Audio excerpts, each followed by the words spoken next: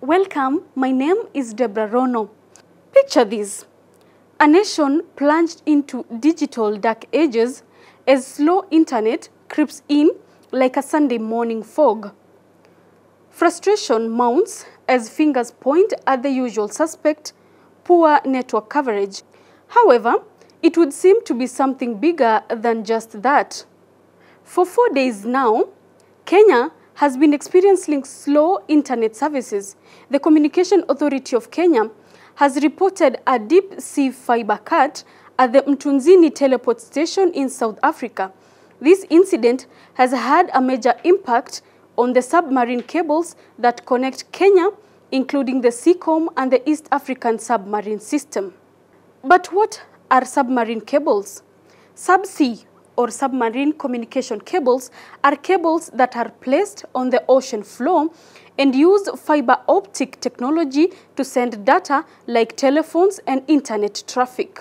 They are responsible for connecting different continents and providing global telecommunication links.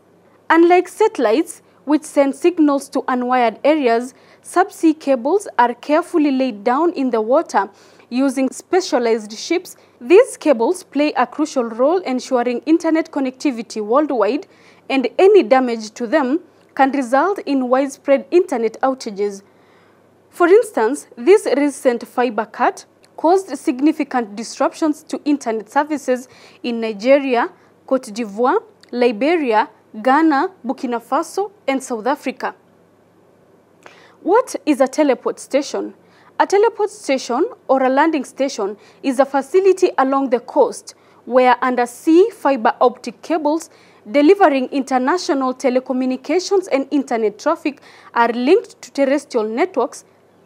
These stations act as terminals for undersea cables that link many nations and continents across oceans and seas. The cable landing site is usually carefully chosen to be in areas that have little marine traffic to minimize the risk of cables being damaged by ship anchors and trawler operations.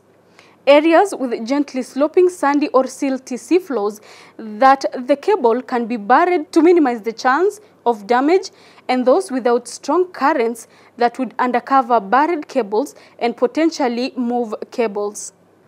SEACOM submarine cable system is a 17,000-kilometer submarine cable connecting South Africa, Kenya, Tanzania, Mozambique, Djibouti, France, and India. The SEACOM cable system was ready for service on 23 July 2009 and was supplied by SubCom.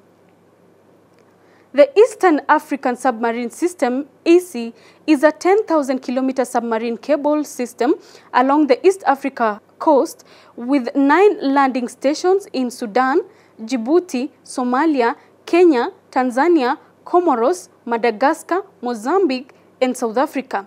It provides a backhaul system for at least 12 landlocked countries, enabling wide coverage in the Eastern African region. The EASY cable system became operational in July 2010.